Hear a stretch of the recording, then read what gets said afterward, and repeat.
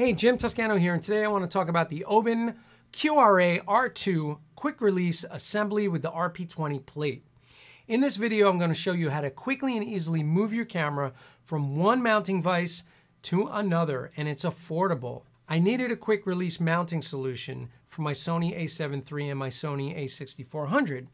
I wanted to be able to move those cameras around my studio to different mounting locations, a tripod, a slider track, ball heads, even a monopod.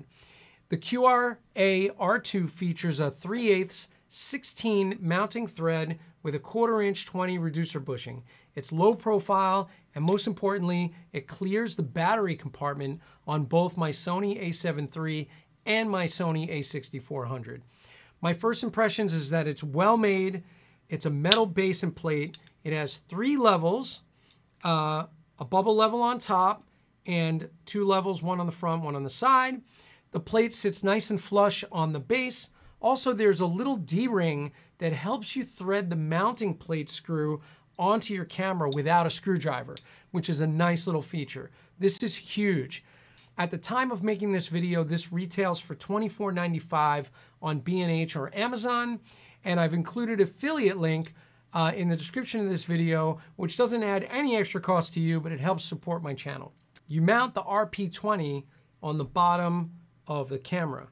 When you drop it into this plate, you actually can just tilt the camera and it will lock into place just by tilting the camera on. And I'll show you that in a moment.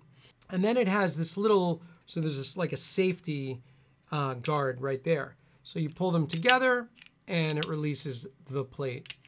And like I said, you just tilt the camera on and it locks into place. I like this particular one also because it actually does not block the battery door on the a7 III or my a6400.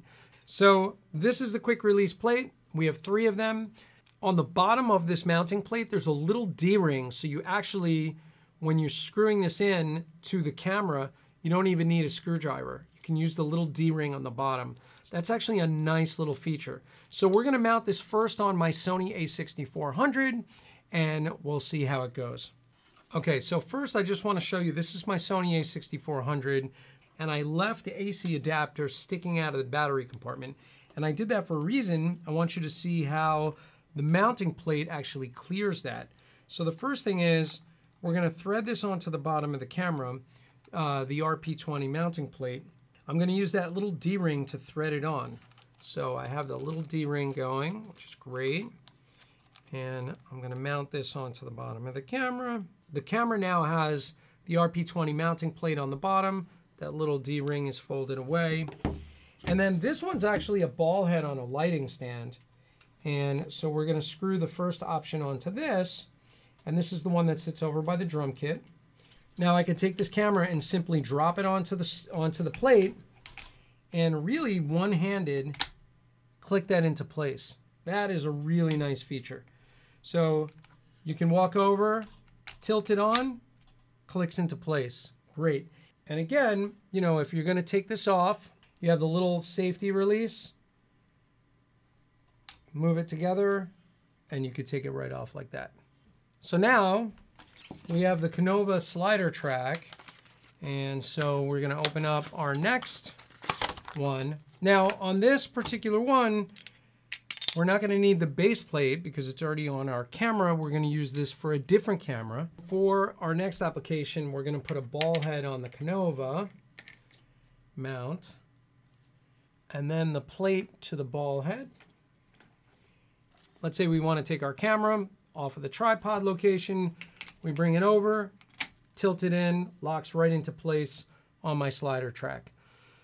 So this is huge.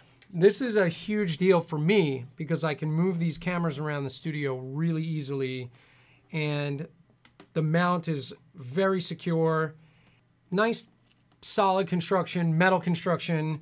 It's affordable, $24.95 with the plate. So now I have 3 of the quick release assemblies and 3 plates for different cameras, and I can move them from one location to the other quickly, easily, without any issue, and I really love this. Consider subscribing to the channel if you like what I do. Please hit the like button and hit that notification bell, and I'll see you on the next video.